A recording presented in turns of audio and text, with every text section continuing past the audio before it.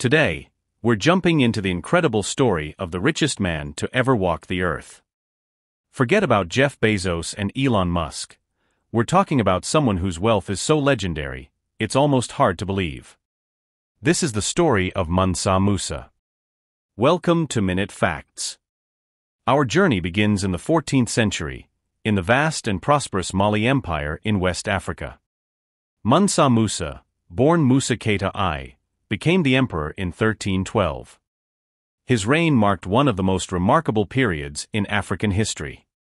Mansa Musa inherited the throne of Mali after his predecessor, Abu Bakr II, embarked on an expedition across the Atlantic Ocean and never returned.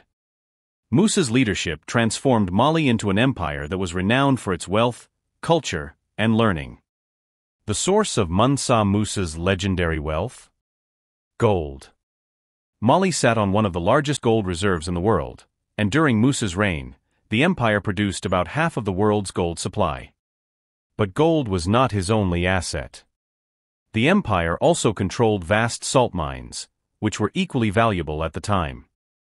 Mansa Musa expanded the Mali Empire's borders, encompassing modern-day Senegal, Gambia, Guinea, Niger, Nigeria, Chad, and Mauritania. His empire's strategic position allowed it to control major trade routes, linking the riches of Africa to Europe and the Middle East.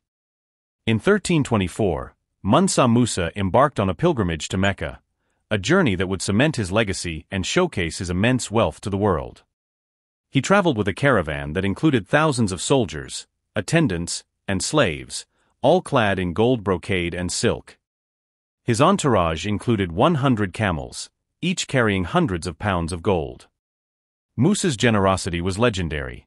He distributed so much gold along his journey through Cairo and Mecca that it caused a currency crisis in Egypt, devaluing gold for over a decade. But Mansa Musa's legacy wasn't just about wealth. He was a patron of the arts and education. Upon his return from Mecca, he brought with him scholars, architects, and artisans. He transformed Timbuktu into a center of learning and culture, establishing the University of Sankore, which became one of the leading intellectual centers of the world. Musa also commissioned grand buildings, including the famous Djinguereber Mosque in Timbuktu. Today, the echoes of Mansa Musa's reign can still be felt in Mali's rich cultural heritage. His story is a testament to the incredible history of Africa. So the next time you think about the richest people in history, remember Mansa Musa, the emperor whose wealth and legacy transcended borders and time.